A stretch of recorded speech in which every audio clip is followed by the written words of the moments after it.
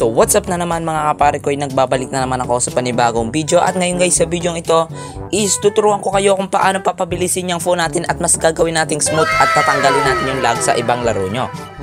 So guys, share ko lang sa inyo, kung gusto nyo patagalin o pakunatin ang battery ng phone nyo, click nyo lang to guys, video ito. Nilalagay ko na lang siya dyan sa link in the description box below guys. Okay? At saka kung gusto nyo naman matanggal ang FPS drop sa Call of Duty nyo ngayong Season 6, o panoorin nyo lang din tong video ito na nakalagay dyan sa description box below. So ito na nga guys yung mga tips and tricks para ma-optimize natin yung phone nyo at magamit ang full potential ng phone nyo.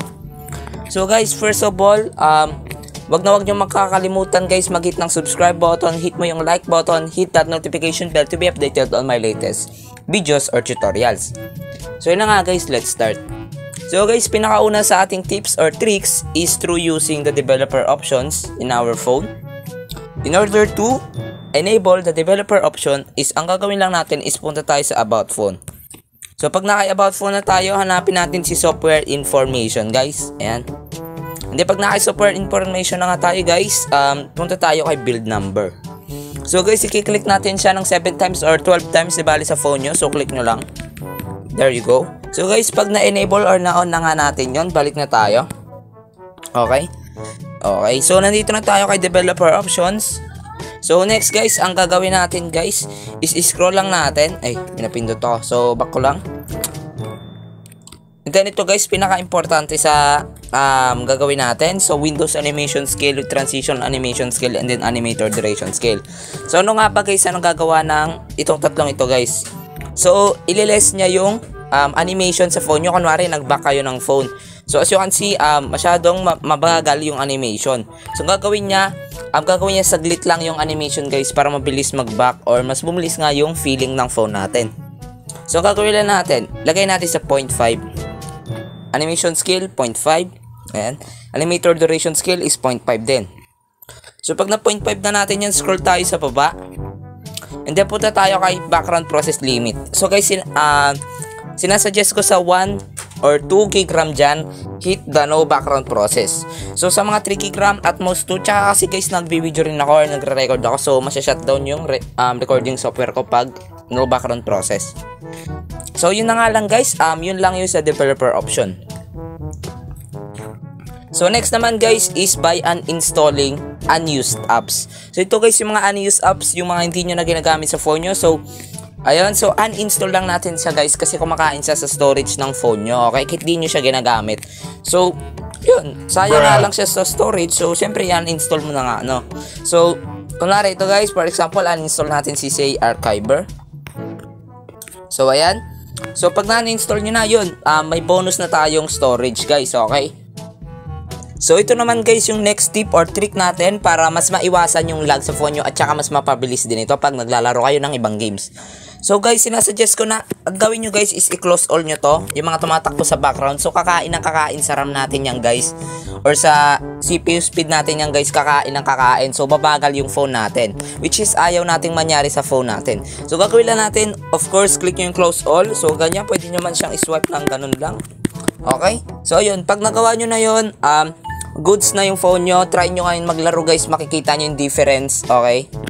So yung next na tip or trick naman natin guys is by installing yung guys, yung apps na nakiklear ng cache ng automatically. So guys, iwas hassle free na rin to. Pero ipapakita ko sa inyo guys kung paano mag manual or kayo na yung mismong mag-delete ng cache data sa mga apps nyo. So what you're gonna do is click the app and then i-hold nyo siya and then click nyo tong parang information sa taas. Okay? Information and then hanapin nyo si storage. So once na naka-storage siya tayo, as you can see, malaki kumain yung mga cache guys.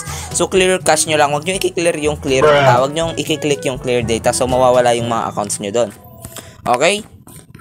So ito naman guys, ipapakita ko sa inyo yung app na hassle free. Okay? So search lang natin siya. So ito guys, yung app na ito, hindi nyo na kailangan mag-upgrade sa pro version nya para lang magamit yung feature na yon. Nice. So guys, which is napakaganda niya guys. And then unti lang naman yung ads niya. So goods na yun guys. So hanapin natin ngayon nga si One Tap Cleaner. Yan. So as you can see, meron tayong 4.5 stars, 50,000 reviews, 3.9 MB, and then 5 million downloads. So trusted naman siya guys. So ayun, ito yung mga gagawin niya guys. So meron tayong clear cache cleaner, history cleaner, call text cleaner, default cleaner, SD cleaner, beta daw. So may clear all din. Clear all. So ayun, nabubulol pa ako guys. So ayan, madaming feature tong app na to guys. So install lang natin. So ayan guys, nag-i-install na siya. One tap cleaner. So once na ma-install na natin si one tap cleaner, clear cache and history log, open na natin siya guys. Okay. Click nyo lang guys yung welcome to one tap cleaner. Your privacy is very important to us. We understand this problem and we won't collect your personal information. So ayan, continue. So ayan, about. So bali sa inyo, basahin nyo, napakahaba niyan guys. So ayan, loading. And then click nyo to guys yung allow dito. Then hanapin nyo ngayon si one tap cleaner. So ito siya guys, one tap cleaner, allow usage tracking daw. So back, ayun. So nandito na nga tayo. So meron tayo dito mga options. Meron tayong cache cleaner, SD cleaner, defaults cleaner, app groups, may upgrade to full, tsaka may help. So syempre guys, kaya nga natin install yung app guys is para gamitin natin siya sa cache cleaner. So ito siya guys, cache cleaner. And then as you can see, nandito lahat ng apps natin na malalaki ang cache. So click nyo tong parang walis sa ibaba guys, ayan. And then i-check nyo to guys yung app with large cache. Okay, check nyo yan guys. So next, click nyo tong parang walis dito sa baba ulit. And then andito na nga yan, calculating package sizes. So click nyo to. Okay, so enable lang natin siya guys dito.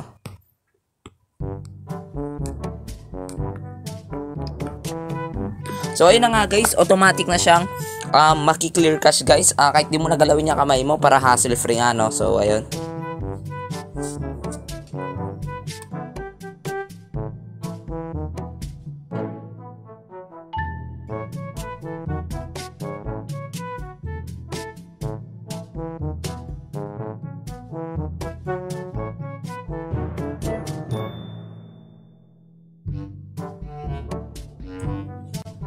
So yun na nga mga kaparigoy, meron na siyang 224.45 MB clean. So natanggal na yun sa storage natin. So tignan natin guys. So as you can see, legit na legit guys. So nabawasan yung kain sa storage ko. So guys, kung hindi pa kayo gumagamit ng mga ganitong apps guys, or hindi pa kayo nakakapag-clear ng cache sa phone nyo, malaking tulong to guys kasi malaki ang mababawas sa storage nyo, okay? So pinaka last trick guys, ito guys, ipapakita ko sa inyo isa sa pinaka-effective na kailangan nyo gawin sa phone nyo, which is RAM cleaning. So guys, kailangan nyo i-clean yung RAM nyo para wala tumakbo sa background process ng phone nyo. So guys, paano nga ba yun? So this one guys is para sa mga Samsung users only. So i-hold lang natin and then punta tayo guys kay widget. So pag naka widget na tayo, hanapin natin si device care. So pag naka device care, scroll lang natin and then hanapin natin tong pahaba. So don't worry guys, ipapakita ko rin kung paano sa mga hindi naka Samsung phones. Okay? Sa iba't ibang brand ng phones guys, ipapakita ko din. So gagawin natin, isi-click natin itong walis sa dito guys sa side na to. And then magki-clean na siya ng guys. So as you can see, bumaba yung RAM natin guys ng 1.5 imbis na 1.7. So next naman guys, sa mga hindi naka Samsung dyan, or pwede ito guys sa kahit anong phone, which is magi-install tayo ng app guys. So ito guys si RAM Clean App. So search nyo lang RAM Cleaner and then hanapin nyo guys si RAM Clean App. So guys, pag naka RAM Clean App na tayo, install na lang natin nga siya guys. So install. Yan. So can see 5 million download siya guys. So 4.4 stars na siya. So 63k reviews guys. So ayan. So yun na nga guys, pag installing na, home na natin muna si phone natin and then nandito na dapat yan. So tala natin guys.